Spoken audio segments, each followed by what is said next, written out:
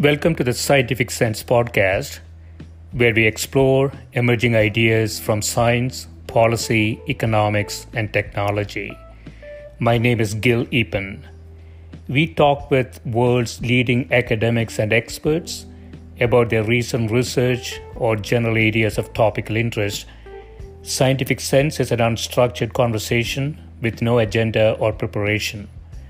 We cover a wide variety of domains where new discoveries are made and new technologies are developed on a daily basis. We are most interested in how new ideas affect society and help educate the world how to pursue a rewarding and enjoyable life rooted in science, logic, and information.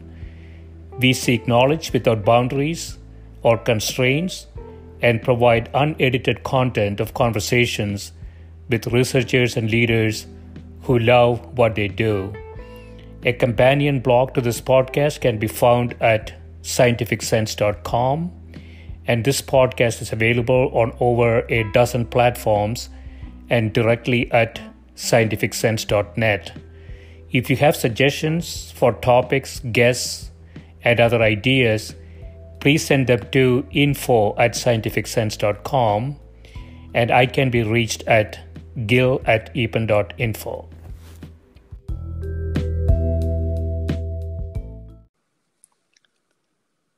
My guest today is Professor Nathan Gianneschi, who is a professor of chemistry, material science and engineering, biomedical engineering, and pharmacology at Northwestern University.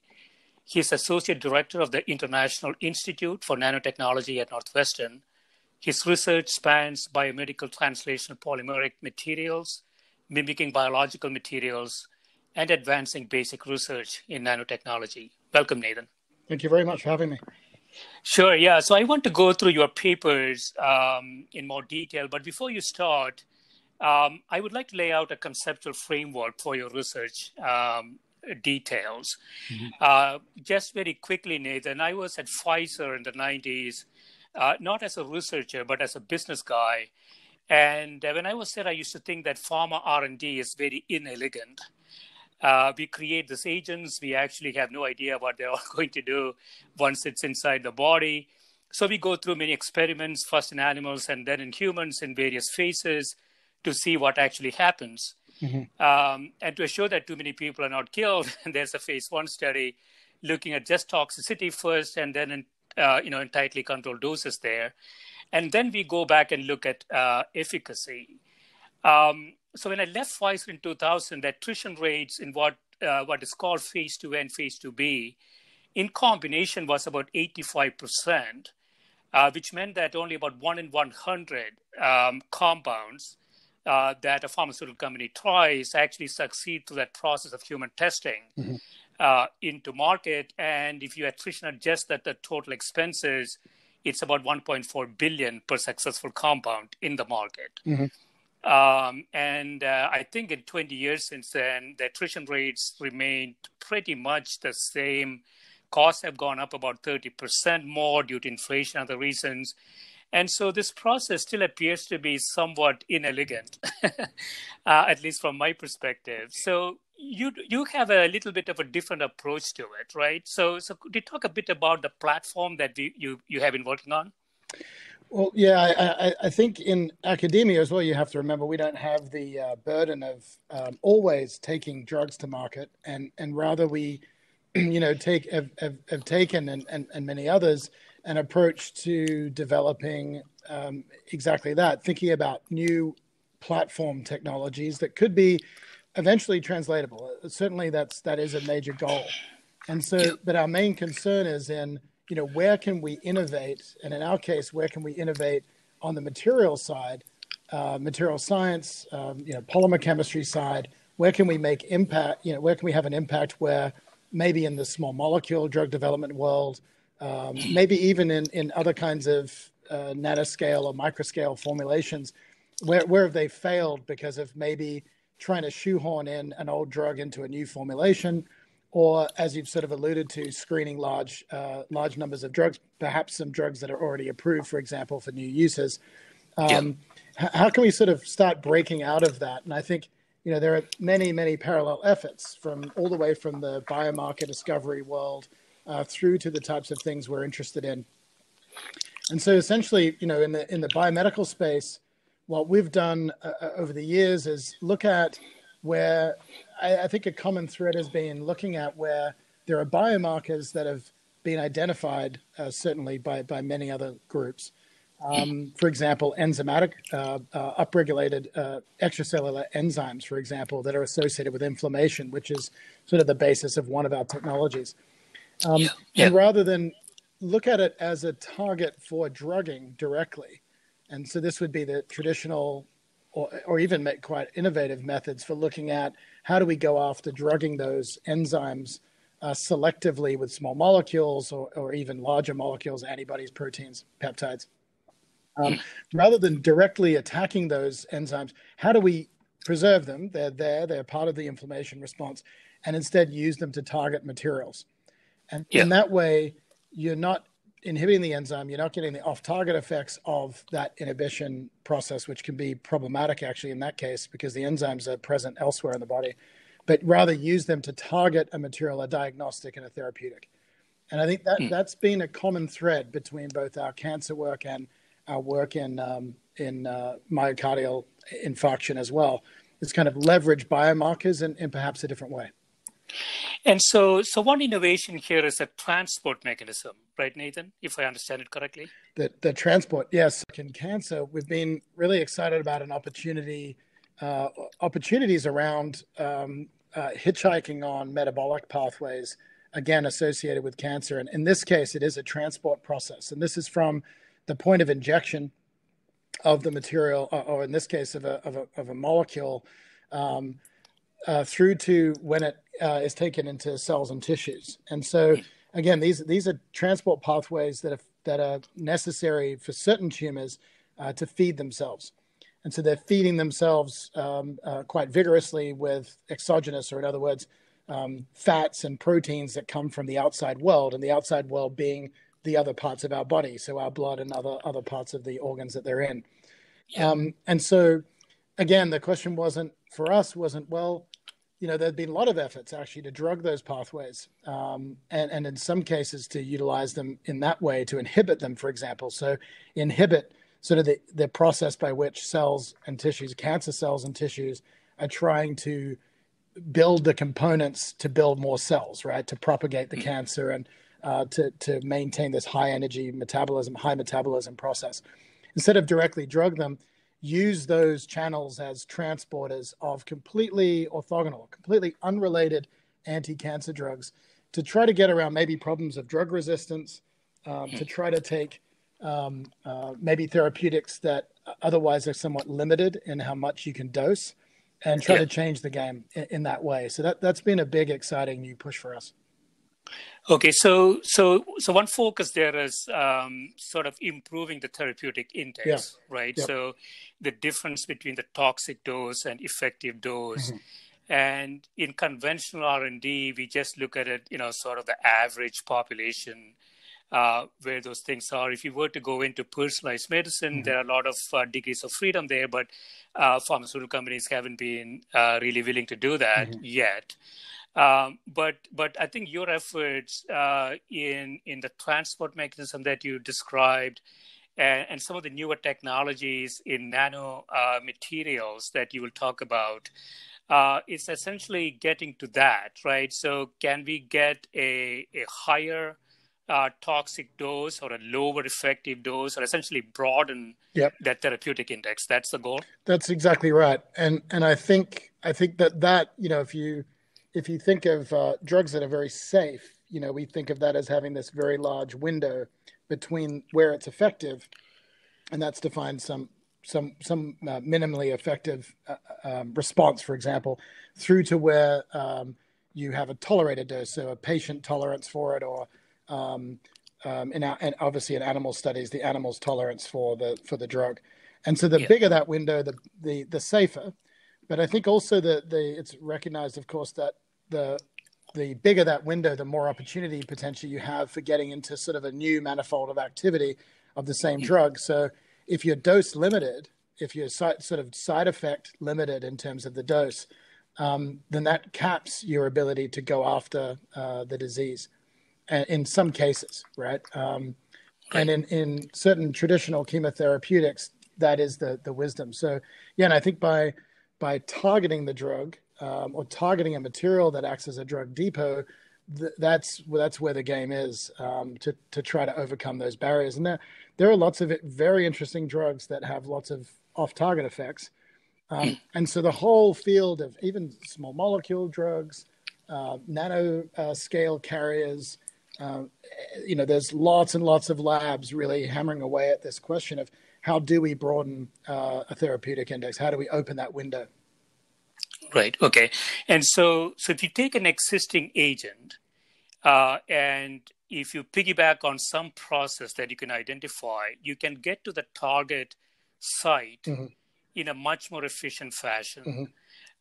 In which case you can broaden the therapeutic index, right? So that's piggybacking on some process, but then also there is nanomaterials, right? That you could utilize in that. Yeah. So in the one instance, that'd be like you said, the piggybacking on a process of, say, molecule consumption that's inherent to the disease. And what you were saying earlier is right, that it could be personalized in some cases, or at least in sort of batches of patients, like certain types of tumors at certain times, maybe metastatic disease, for example. So it might not be person by person, but it might be a marker that's narrowed down to a specific class of disease, for example. In the case of nanomaterials, there's been lots of work in the area, and the thought has been along those lines of what features, that there are physical features. So some of the wisdom around the leakiness of the tissue, the tendency of diseased tissue to be maybe more indiscriminate about taking up nanomaterials. And so there's been a lot of efforts in that sort of space. Our approach has been really, I think what's interested us is this idea of being able to retain materials for long periods of time as depots of drugs and or maybe diagnostics as well in the diseased tissue, but being able to inject a material that's actually very relatively small. And so the game has been very often played in the following way. You make a nanomaterial that is long circulating, or a particle, or some kind of a material that's long circulating. So you get lots and lots of shots on goal, right? You're circulating for long periods of time. And so over time you accumulate in the tumor. Our approach has really lent more towards, and increasingly recently, to materials that can be injected, would circulate very rapidly and clear. And they might clear through the kidneys, for example, in the optimal case. And instead what they're doing, so that in other words, they're below the renal clearance threshold. So your body isn't seeing them as a nanoparticle. It's not what happens often on the nanoscale is materials are seen as foreign entities. They're almost the same size as viruses. So they're consumed by your system, taken to the liver and destroyed. And so you get a lot of liver accumulation instead of targeting other sites. And so what we've tried to do is say, okay, go way below, go to a small object, a low molecular weight species that assembles inside the diseased tissue into a larger structure so that it can't come back out. And so this is what we did, for example, in the case of heart attack, where the wound, the injury, I should say, in the heart, in the left ventricle, is considerable. It is leaky tissue. It's sort of open windows. It's kind of like inflamed and opened up the doors and windows to the vasculature. So there's a way to get materials in from the vasculature. The trick has been to keep them in there. And in our case, by having them sort of expand, they're kind of expansile materials, expand and get trapped inside. They can't be pumped back out of the heart. We've had success showing that first step, at least, that we're able to keep and accumulate materials. The next challenge for us is, okay, you can do that. Now, can you deliver drugs and get a meaningful therapeutic effect? Can you get a meaningful efficacy in terms of heart function? And that's kind of the next step. So the animal models, so just talk a little bit about myocardial infarction related work that you have done. So in animal models, in mouse models, I guess, when you have an injury, there is a lot of inflammation and you have shown that you can actually get materials to that specific site, and it can have a mechanism for those materials to stay there for a while. Is that what has been accomplished? Okay. Yes. So the process by which you essentially have a blockage that leads to the damage, right? Is a process that leads to obviously cell death. So this is muscle cell death, and then reperfusion. So you're blocking the blood, and then the blood's coming back, maybe after surgery, and so the patient's recovering, and their heart continues to go through this inflammation process. And so this is a process of rebuilding. You think of scar formation on your arm if you got a cut, right? Same kind of process. You rebuild the matrix that holds the cells together. You propagate new skin cells, new muscle cells, and you try to heal the tissue. This is exactly what's happening in the heart, except the heart muscle is very poor at doing that. And so you end up replacing the muscle with a large scar. And if the field has been, in terms of driving towards sort of tissue regeneration, sort of biomaterials approaches or bioengineering approaches, has been trying to grapple with this. And are there stem cells you could inject? Are there anti-inflammatories? And our efforts have really just paralleled that and said, well, let's build a artificial scaffold within that injury, where you could then release anti-inflammatories. You could release other components that may aid in the maybe production of new heart tissue. And we've worked on that for several years now with a group who's really an expert in that area at UC San Diego, Karen Chrisman, who's in bioengineering there. So her and I have worked on that from these sort of two different angles together to try to address that through exactly that process. Okay. And so from my understanding, Nathan, so when you use nanomaterials, let's say nanotubes or something like that, can you encase those things with an agent? You mean, can you put a drug agent inside the materials? Right. Yes. Right. So the idea would be then through that you can deliver it to a target site. And is there any way you can control that externally? Yeah, that's interesting. We've there's a lot of interesting approaches to that, and so we've looked at in our own work.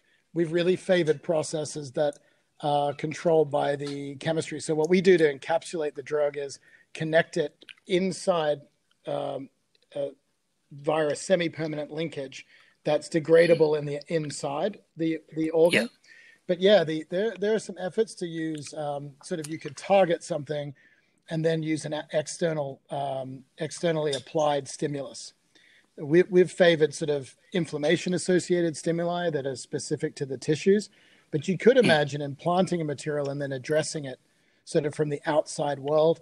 And people have worked on, there's photodynamic therapy in the case of cancer, using maybe ultrasound, heating, magnetic fields. You could use, for example, quite strong magnetic fields. And so we don't do that kind of work, but there is sort of a rich, ongoing set of materials and studies in that area. Okay. You have a paper here related to the metal organic nanotubes. And so what exactly is a metal organic nanotube, and what are the uses of that different from the typical nanotubes that we think about? Yeah, so this work is really an interesting direction for us. So we got very interested in a particular set of questions that have come up a lot across all kinds of fields of material science, in chemistry, of all kinds of materials, and that is mechanisms by which they form from the initial molecular components to give us these really large, I mean, they're nanoscale, but they're large structures compared to the molecules. What is the process by which molecules organize in order to generate nano, micro, and then ultimately macroscale materials that we see in the world around us? And so these are sort of so-called sort of seed and growth processes. On the nanoscale, once molecules have become materials at that interface, there's a lot of difficulty in sort of characterizing that process. Now, people care a lot about the materials of this type, and we've looked at others very similarly related called metal organic frameworks. Yeah. Sort of a general class of porous materials that are really fascinating, that have kind of taken the world by storm in terms of lots and lots of interest across multiple fields, where you're looking at storage of gases, so hydrogen gas storage maybe. You're looking at catalytic processes for, say, soaking up CO2. There are programs of people looking at putting these at room temperature and soaking up water to trap water out of the atmosphere. Just incredibly interesting materials of this very high surface area materials, that kind of class. And we got interested for our part. We've collaborated with multiple labs. That particular work was with a group at the University of Tennessee, David Jenkins, who's a pioneer in that area of looking at this sort of one-dimensional tubular structure of those kinds of materials. And they're really fascinated in whether or not you could make a single tube that would be like a tunable version of a carbon nanotube. So carbon nanotubes kind of have set geometries, and his efforts have been, well, could we blow that away or out of the water by looking at tuning these things? So you'd have like a straw type material that you'd have tunable thickness of the straw instead of being stuck with the kind of chemistry you get maybe specifically from the carbon. And so we kind of got together after a seminar he gave actually at the university, and I said, look, I think we might be able to directly visualize these forming. And we got excited about the possibility that, of course, if you can see it form, if you can understand how it forms, then that informs how you synthesize it, how you make it, right? And this is just classic grassroots way of thinking about designing syntheses is, if I understand the mechanism, then I have a way of perturbing it. And that's exactly what we started doing in that study, which was to essentially video these nanotubes forming. And it is videography, but using an electron microscope. And that's where sort of our lab is interfaced with others on the more sort of fundamental synthesis and then ultimately applications in material science side, has been in the characterization of those types of systems by visualizing them in liquids as they're dynamically moving by electron microscopy. So these are still in the nanoscale. So do you see more interesting applications of it in the therapeutic area? Just like the MI application. Yeah, that you described. that would be, we haven't thought about that. So we haven't thought of them as being immediately applicable in therapeutics, but we have and they've considered them other adsorbent materials as well, like metal organic frameworks of this kind of class are being looked at for exactly that purpose in some cases. They can encapsulate proteins, for example, which is some really awesome work coming out of some colleagues of mine at Northwestern and others, where you can imagine stabilizing a therapeutic, for example, in these large pores that these materials have. And as I mentioned, the sort of nanostraw idea would be like what we call in the lingo a host-guest type interaction, where the tube is a host and it holds a chemical guest inside that can then ultimately have like a time release or a programmed release. That hasn't been investigated specifically for those structures, but it is a field of increasing interest for sure. Yeah, excellent. We'll take a quick break, Nathan, and when we come back, we'll talk about your work in the cancer Absolutely. area. Thank you. Okay, thank you.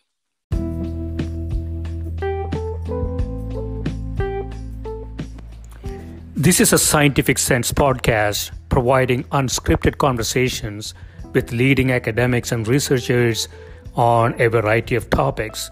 If you'd like to sponsor this podcast, please reach out to info@scientificsense.com.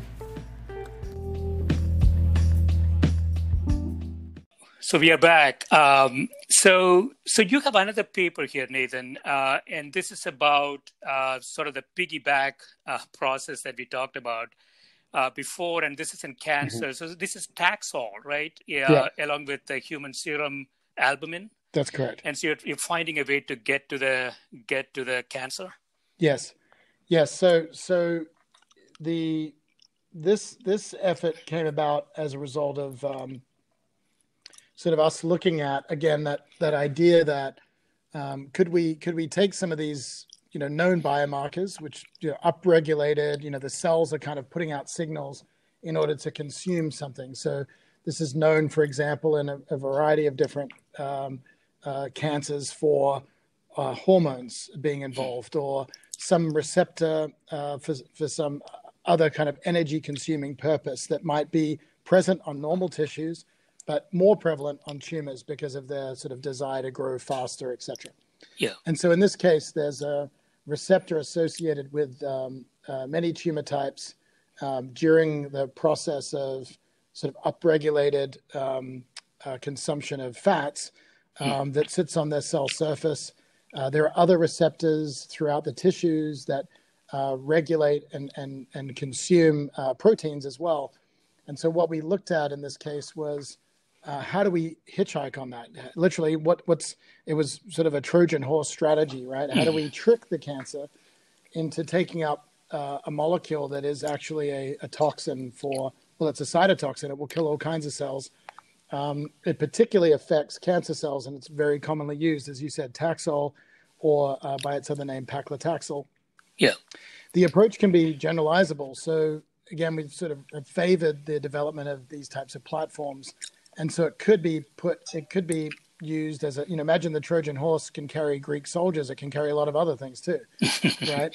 And so the concept, obviously, maybe, there's a time and a place for it. Once you've seen it once, you're not going to get tricked again. But the tumors do, right? They are kind of stuck on a path, like all of us, right?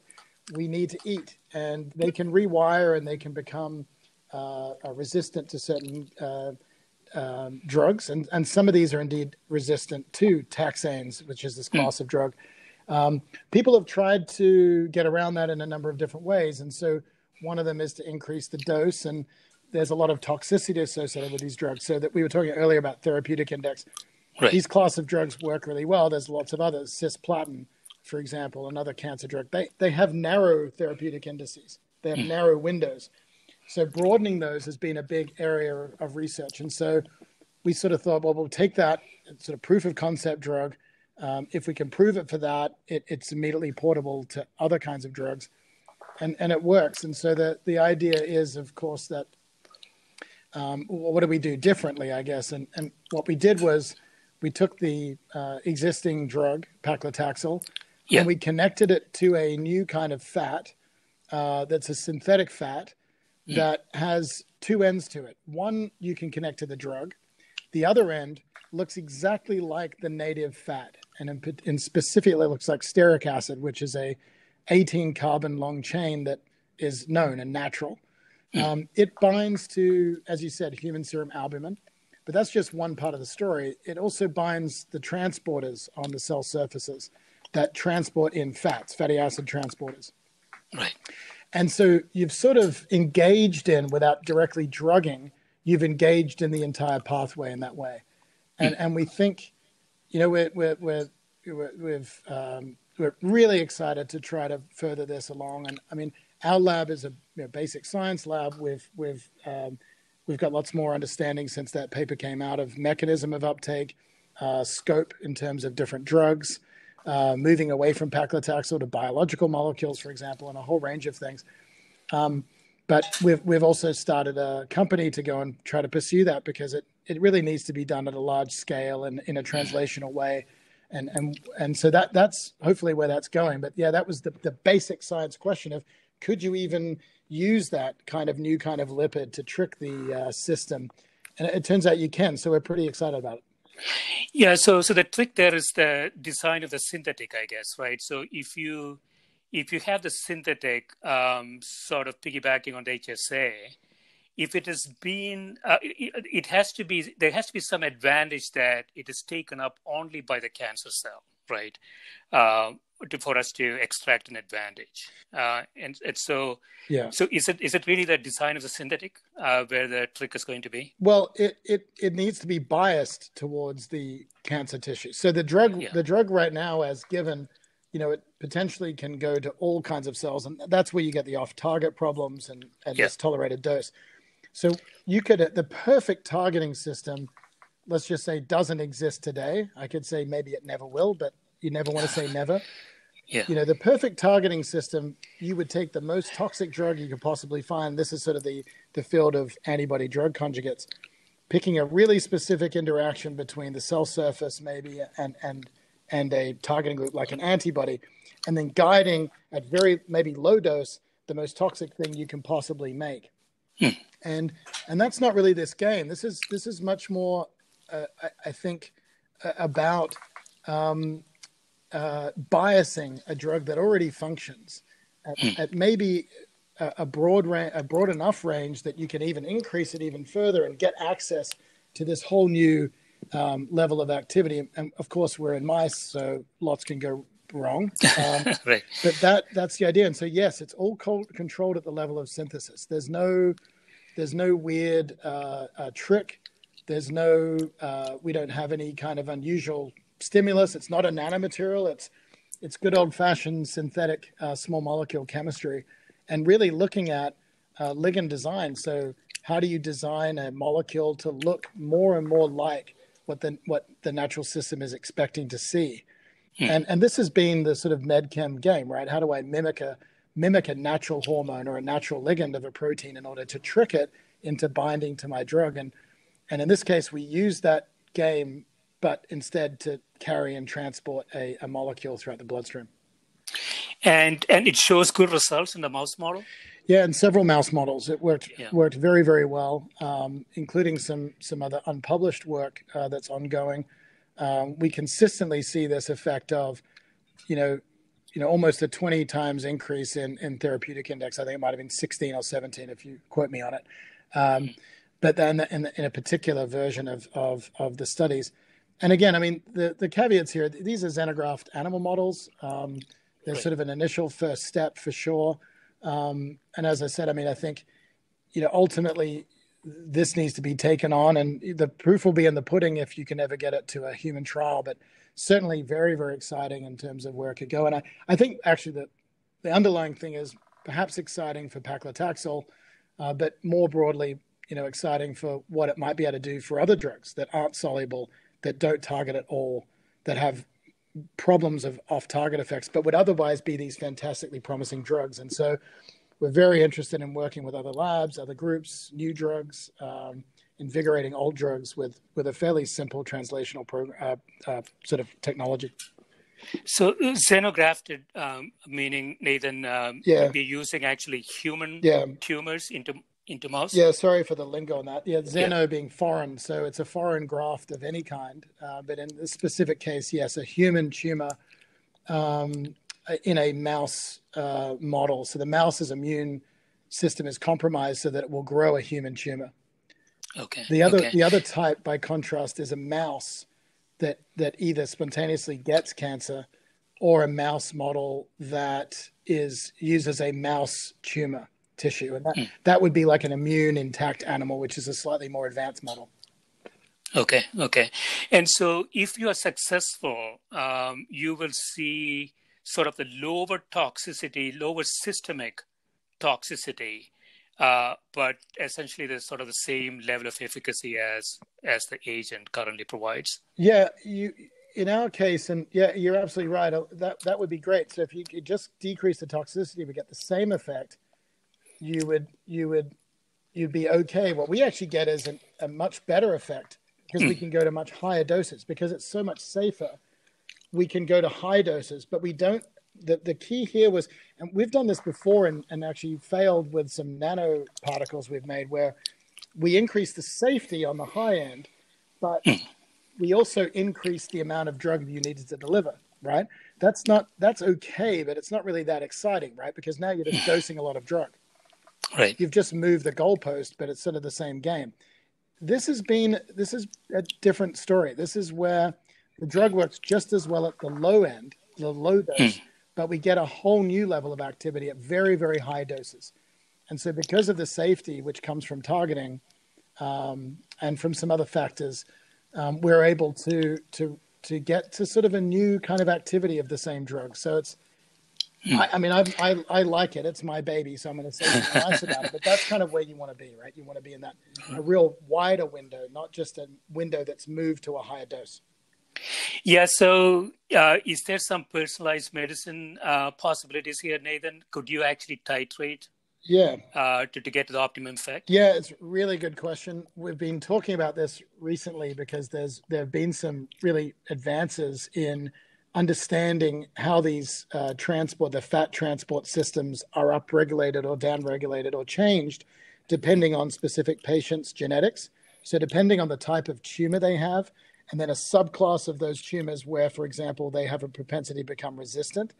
So there's different types of, and some of these pathways are known, some of them are more recently being described. And so I'm not, we're never sure about, if you're talking about individual patient by patient, but certainly I think narrowing in on patient populations where the people have been refractory so that they're not responding to a commonly given chemotherapeutic or other kind of drug, or where, the tumors have become, they've become resistant, or a subclass of tumors, you're still talking about, these are lots and lots of people. So it's not individual patients.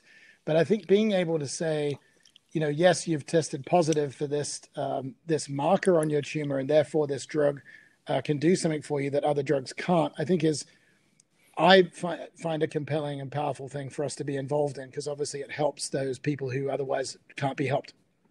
Right. It's exciting. I want to jump into another paper in totally different area. So this is about Selenomelanin. Yeah.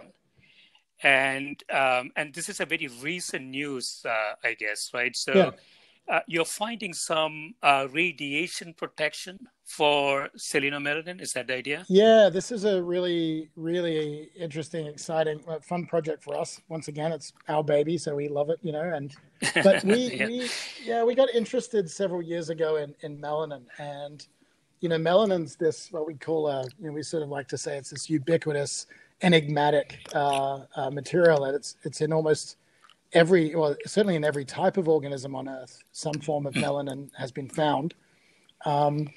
It's typically associated as being this black pigment or dark brown pigment associated with our hair color. We find it in human skin. It's found in the brain of humans, back of the eye, for example, in all kinds of locations. And there are organisms that use it as pigmentation for a variety of different purposes. Birds, for example, use it in structural coloration. So these beautiful iridescent color you see in peacocks is black particle based. It's like an optical effect of arranging black particles in space. Lots of birds do that. They're shiny, even the corvids. So that black color you see in crows obviously is generated by them. And if you notice, they've got like a shimmery bluish type of effect if you look at their feathers. So we got fascinated in all these aspects of melanin.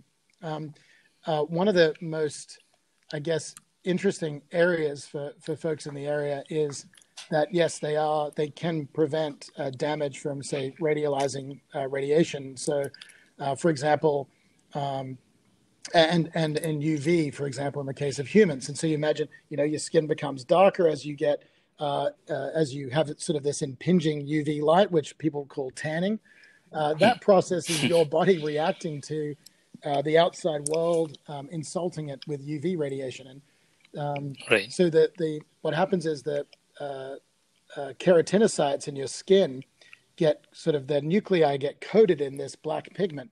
The pigment may be absorbing some light, but what it's really doing best is absorbing radicals that are produced inside the cell. So it's a radical scavenger. So sort of a defensive mechanism. Exactly. Yeah. And obviously evolutionarily, as well as in humans, in the case of protecting us from UV, but also used in other kinds of color display by different animals that also has some thermal properties, and it's a very interesting material.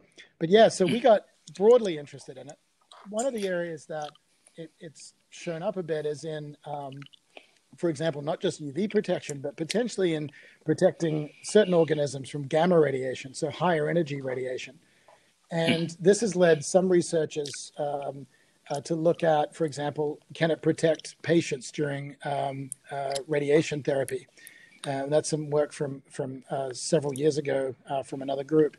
And so we got interested in these questions of, UV, higher energy radiation, optimizing materials like this for those applications. And this sort of fascinating question of whether or not different forms of melanin that exist in nature, to what degree do they protect to different amounts? depending if they're one of these other subclasses of melanin.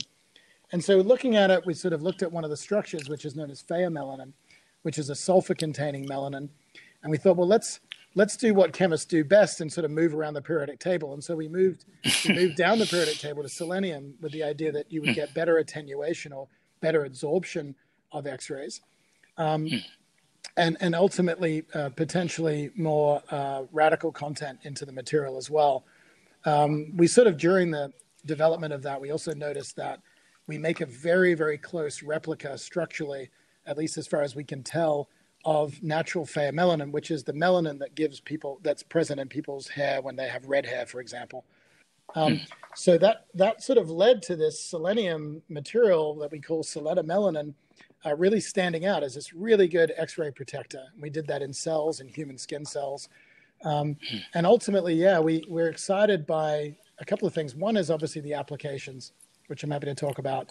The second one is this kind of what we kind of find an interesting thought process now that, well, maybe nature already made this. We made it in a lab from chemicals, but, selenium, the compounds we used exist in nature. So the precursors we use are found in nature. So it's possible that selenium-based melanin like this does already exist, which is kind of cool. And maybe it's used evolutionarily to protect those animals from some process, or maybe it's used as a depot for selenium. And so that's under investigation. Yeah. And so you mentioned X-rays. So gamma rays, it hasn't been tested, or you find it may not be protected? We haven't done a serious test of these materials for gamma radiation protection. We did X-rays because we have the source. UV as well is sort of underway, but that's not really expected to be that beneficial. The gamma brings up the other question, and where we think there's some interesting applications potentially in not just protecting organisms like humans, or maybe our skin as an application or something for space travel, but the other one is materials. And so, could it be a lightweight coating, for example? And we've just sort of begun these discussions, and I'd love to have more, and we're going to circle back with folks who are really experts in what it would take in terms of a shield on spacecraft, or maybe even high altitude flight. And so those things are obviously beyond our expertise, but happy to collaborate. I'm always looking for those phone calls around papers like this. But we're fascinated by this idea that, that nature may very well have beat us to the punch and already be doing this, Yeah. A lot of people want to go to Mars, Nathan. Yes, and, increasingly, some people wanting to go back to the moon. Mars and the moon, and maybe you don't want to line everything with lead, right? Maybe you want some. The other cool thing about biomaterials like this is you can coax organisms into making them. So we had a bacteria. We worked with the Navy Research Lab group that coaxed bacteria into accepting selenium and made a selenomelanin inside bacteria. So you can imagine you could take some bacteria that you just have to feed nutrients, and then they make the material for you. So colonizing other planets, maybe you start thinking, well, maybe if I could get a limited number of organisms to make a lot of different types of materials, then I have a lightweight way of building structures and things like that. And that's quite a provocative and I think increasingly interesting thought for people. Yeah, that's very interesting. So, one of the thought processes, I think, is that you have to seed, if you were to go to Mars, you have to seed that with organisms that would make something, but they're also equally vulnerable to all the radiation. Yeah. And so if you can create a species of organisms that are able to create something from a food environmental change perspective, but also are resistant, then, a lot of the requirements of creating an enclosure goes away. But right? potentially. So I think it's an interesting thought. And these organisms in the melanized organism class, particularly this, we also work with this other kind of melanin called allomelanin, which is a type that's made by fungi.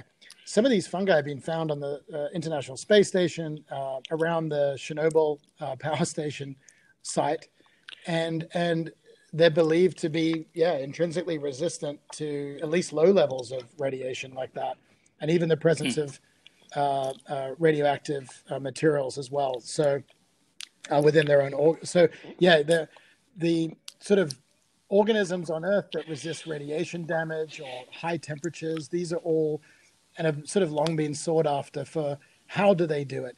Can we port some of those genetic qualities over to other organisms?